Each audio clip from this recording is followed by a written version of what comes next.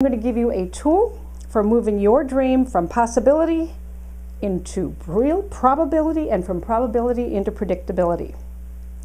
I'm also going to give you some case studies. I'm going to tell you a couple of stories about real people and real results. And then I'm going to give you a very, very simple, in fact, deceptively simple tool that you can use over and over and over again to move your life forward. And then I'm going to invite you to come and hang out with me for a weekend in Washington, D.C. on October 18th, 19th, and 20th. All right, let's get into today's teaching. So, case studies. Now remember, this is all based in what we're doing here, which is taking an idea you have, a dream you have for a life you'd love living, what you would love your health to be like and your relationships to be like, and what you're doing with your time and talent. And when you look at your calendar and you look at your checkbook, seeing what you love right there in your checkbook, right there on your calendar. You love your life so much that you want to pinch yourself that numerous times during the day, what's rising up from within you is this feeling, I love my life. I love my life. Now, if that's not happening on a regular, repeatable basis, it's not because the power to live a life you love living has gone anywhere. It's just that you've been out of touch with it, and I can promise you this. The world you're in does not support you living a life you love living. It supports you living a life that the economy says you can live, or that your parents believed you could live, or that in a world where money doesn't grow on trees, you can live. And most people, sadly, not only live, but die under those misconceptions about really just in fact who you are and how your life can be. So I'm going to give you, I promise, 2 case studies, 2 real people, and 2 real results, all right? And the first case study is going to be me. So back in time, I've been studying this for about a decade, and I thought I knew a lot about this. I had what I've come to call now the I know that syndrome, that I had a lot of, oh, I know that, but my life did not bear witness to those results. I could speak about prosperity, but my life was unstuck. I could dream a dream of a work that was really making a difference in a significant number of people's lives, but the work I was doing did not yet reflect that. And I knew about these things. I could even be pretty articulate about them. And I could even stand as an expert in them to my friends and family. But I knew deep down that if my results weren't reflecting that knowing, that I only knew about it and I didn't yet really know it, that I would know these things when my life showed these things. So one day, I was thinking about how to have this little center that I had started grow. And I'd been unstuck for all 3-4 years by then, and we had 30 to 40 people on a regular repeating basis. But I thought by then we'd have 300 or 400 people being interested in ideas that transform your life. I thought all I had to do was open the doors and people would just flood in. Maybe you've had a dream. Maybe you've had an idea and you thought all you had to do was do a little something and it was just all going to happen. Well, it wasn't happening, and I thought, well, what could I do so that more people would know about what's happening here each week? Because I'm just sure if more people knew, they would want to be here. And the idea to run an ad, well, I had run a bunch of ads, and that was expensive in those days. I had put up some flyers, and they hadn't really reaped the results. And I'd invited the people who were coming to tell their friends, and we'd see a trickle here, a trickle there, but nothing. It was still, I didn't really realize that I had a thermostat that was stuck on 40 people. But it would take me a while to begin to figure that out and how I could open up my own self-image to reflect the dream that I really had. But I'm, pretty much slugging it out with circumstance at this point in my life. But then this idea comes and I thought, well, what could I do? What could I do? And I made myself stay in that question. What could I do so that more people would know about this?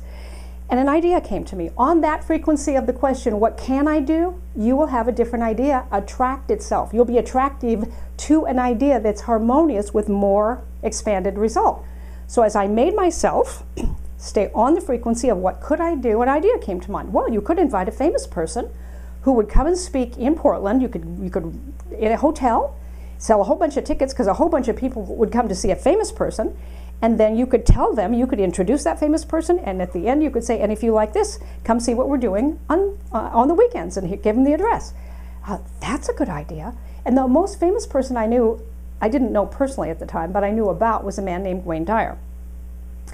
And so it took a while. We didn't have the internet. This is like 83 or 4. It took a while for me to find his office in Fort Lauderdale, Florida, to give a call to his office, and his assistant, Maya, answered the phone. And I introduced myself, and I said I was in Oregon, and I had started a center, and I wondered if it would be possible in the next year for Dr. Dyer to come to Portland, Oregon, and to do an evening. And I told her my dream and why I wanted to do it. And his assistant said, well, that sounds wonderful. Well, let me check Dr. Dyer's schedule for next January. I think I called in the spring, maybe March, April, somewhere in there. And she said, well, he does have 3 different dates you could pick from in January of next year. And then she gave me the dates, and I'm looking and I'm thinking, wow, that Friday night would be great. And so she said, all right, well, Dr. Dyer's always flies first class. I always fly with him, so you would need to buy 2 first-class tickets from Fort Lauderdale to Portland, Oregon and back. And inside my head, I could hear ka-ching, and I took a breath. I said, okay, I can do that, 2 first-class tickets. And she said, and of course, he only stays in 5-star properties, so you would need to have 2 rooms, because I'm his assistant, for 2 or 3 nights in the 5-star property while we're there. Ka-ching, ka-ching. And okay, I can do that. And I'm noticing the pitch of my voice getting a little higher, because as we become usually more fearful, our throat closes down. I went, okay, I could do that. And then she said, and Dr. Dyer's speaking fee is $15,000. Well, my believing just wasn't big enough to get around $15,000. It might as well have been $150,000 to me. And so I just shut down and I said, I'll get back to you. And I got off the phone and I went into mope and dope. Now, maybe some of you have experienced that, where you move into mope and dope regarding a situation. But I didn't stay on that frequency. I said, what can I do? What can I do? And an idea came to me. Well, you could at least, if you were going to introduce him, you'd want to introduce him well. You've never even heard a seminar. Call his office back and see if you can order a seminar on cassette tape in those days. So I called his office. Literally, I pretended to be somebody else. I used a different voice. And I ordered a cassette series that he had done of recording a seminar he had done. I listened to that, but I didn't listen to that from the woman who wished she could bring Wayne Dyer. I listened to that from the woman who was imagining herself on the stage introducing him. That woman heard different ideas than the woman who was wishing and hoping Wayne Dyer would come, but she didn't have $15,000. This is a clue. If you've been wishing and hoping for something and you don't think you can do it, you will not have the same ideas as if you imaginally put yourself inside the picture of being the woman who's doing it, being the man who's doing it. I got an idea. I heard a story about him taking a plane out of Fort Lauderdale, having engine trouble, doing an emergency landing, trying to get rebooked to Chicago, where he was supposed to speak for 5,000 people that night, and there were no more bookings. They said, we're going to get you out in the morning. He said, I got to talk to somebody here who doesn't believe it's impossible. Eventually, they brought in a supervisor. He said, I know you've been told it's impossible to get me a seat to Chicago today. There's 5,000 people expecting me. When you get on the computer, just hold a corner of your mind open to the possibility. There could be a routing nobody else has thought of. She got on the computer. 2 minutes later, she had it found. Boom. And he was on his way to Chicago. Because I was the woman imagining introducing him, an idea came to me. Write him a letter. Dear Dr. Dyer, my name is. While I can guarantee you first-class airfare and first-class accommodations, at this moment, I cannot guarantee you the $15,000. However, I can guarantee you this. The first-class accommodations, the first-class travel, and this $1,000. And I wrote a check for $1,000, and I put it in that envelope. And I said, and if you don't believe that you can come and speak to me on these terms, then I'm wondering if there's somebody in your office I could talk to. Somebody who doesn't believe it's impossible. And I signed it. Shortly thereafter, I got that letter back in the mail, the very letter, only in big, bold, black felt pen. He had written, "You're on, Mary." And that was how I met Wayne Dyer.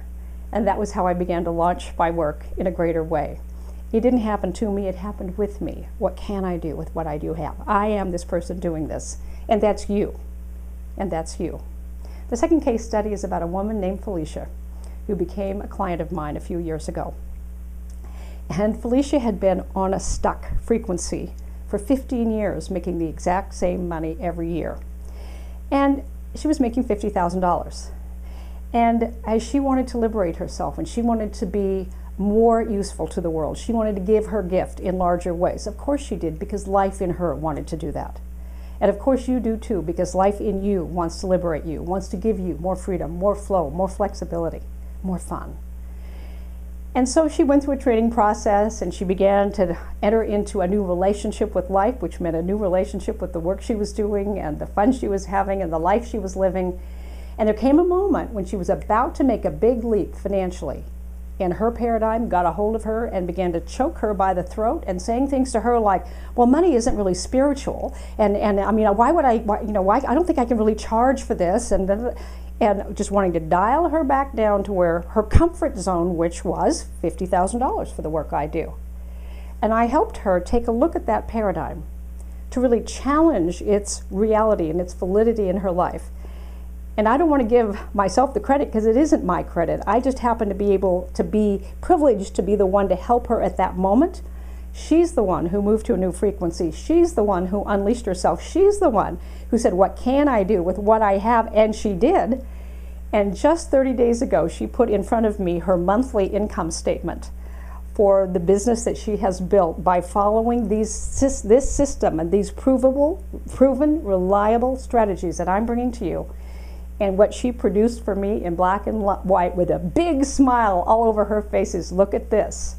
My monthly income was what my annual income was stuck on for 15 years, only now it's my monthly income.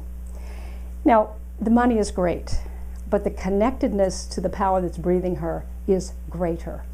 And the gifts she's able to give in the world are more. And so I would just say to you that the power of your dream is calling to you. It's got your name on it. And there is a tool you can use that is deceptively simple, but if you will use it repeatedly, it will open doorways for you. Galaxies will open. I mean that sincerely. Things will open up and occur to you and come to you that you cannot make happen, but you can make welcome by being on the frequency of your dream. And here's a question to ask daily, repeatedly. What step can I take with what I do have to move me forward? What step can I take today? Then take it. Take it. I hope you've enjoyed these 3 videos. They're here for you to repeat and study and take notes on and then apply in your life, because it's in the living from them where the real magic happens. Now, we love giving this to you. I personally love giving this to you. But I'd love to give you even